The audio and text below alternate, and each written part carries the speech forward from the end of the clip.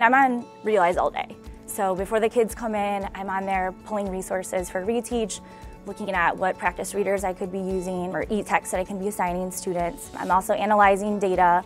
I really love going in and looking at the question analysis after a test. I get really excited to look at all those bar graphs and kind of see all the green, and if I see some red spots, I can click on it and it takes me through what standard and how many kids got it wrong. I can quickly pull a group that needs to be retaught that standard. The data has been huge for my instruction this year. In the beginning of the year, being new to Realize, we were spending a lot of time on vocabulary. And working with my coach, we looked at the scores and we were like, they're doing great on vocabulary, so whatever we're doing in the classroom is great.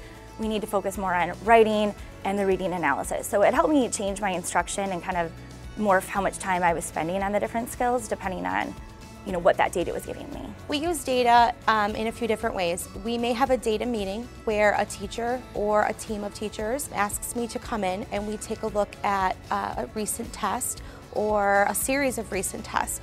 And that way I can help the teachers look for trends, I can help them look for skills that should be retaught. I think from my experience, a lot of my time was spent grading, and so there wasn't a lot of time to then look at the data. So now teachers give their assessments online.